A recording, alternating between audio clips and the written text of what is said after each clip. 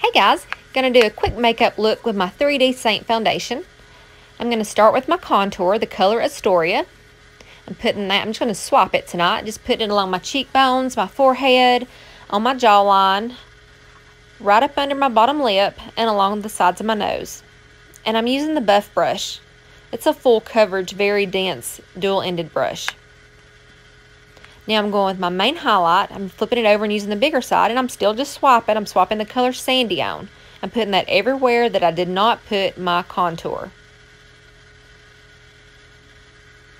Now I'm going to flip over and use the small end again, and I'm putting my Brightening highlight shade, which is Sunlit.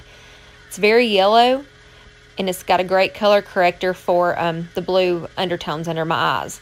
And I'm just putting that places that I want to bring light to. The center of my face, down the bridge of my nose, my chin. And now I'm flipping it back over, same brush, and I'm just going to blend it all together. I usually blend with my lighter shades first, and then I finish along my cheekbones and my nose. You really want to blend it good, especially using this brush because it's so full coverage, and if you're not careful, you'll use too much product.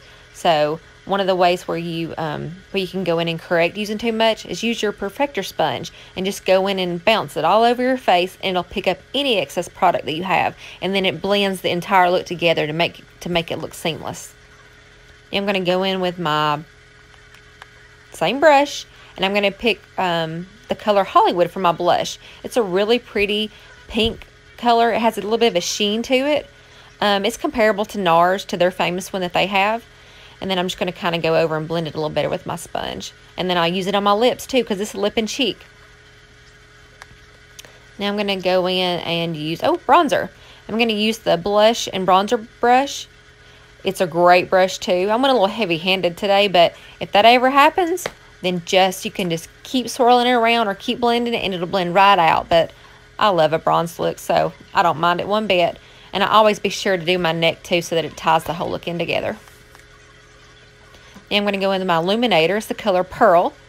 And I'm just going to give a little bit of extra pop on the bridge of my nose, my cupid's bow, and on my cheekbones.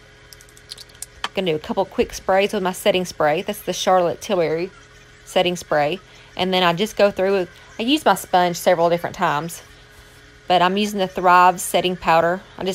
My damp sponge, I just pop it in there a couple times, and then just hit my T-zone where I'm typically oily, because I'm an oily person. Now I'm going in with the eyeshadow brush, and I'm trying to decide what eyeshadows to use. I'm going to start with the color Bird. It's a really pretty neutral brown. It's a great transition shade that looks good on all eye colors. Just putting that in my crease, and I'll flip the brush over, and I'm going to put it in my lower lash line. And now I'm going to use the color Stardust on my eyelids. I'm using it with my finger to make it a little bit more, have a little more pop to it.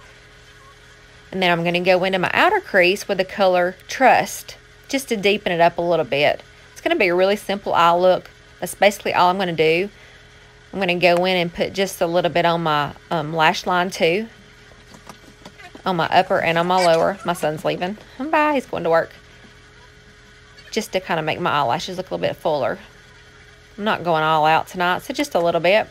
Then I'm going to put on my mascara. That's the Farmasi 3D Effect.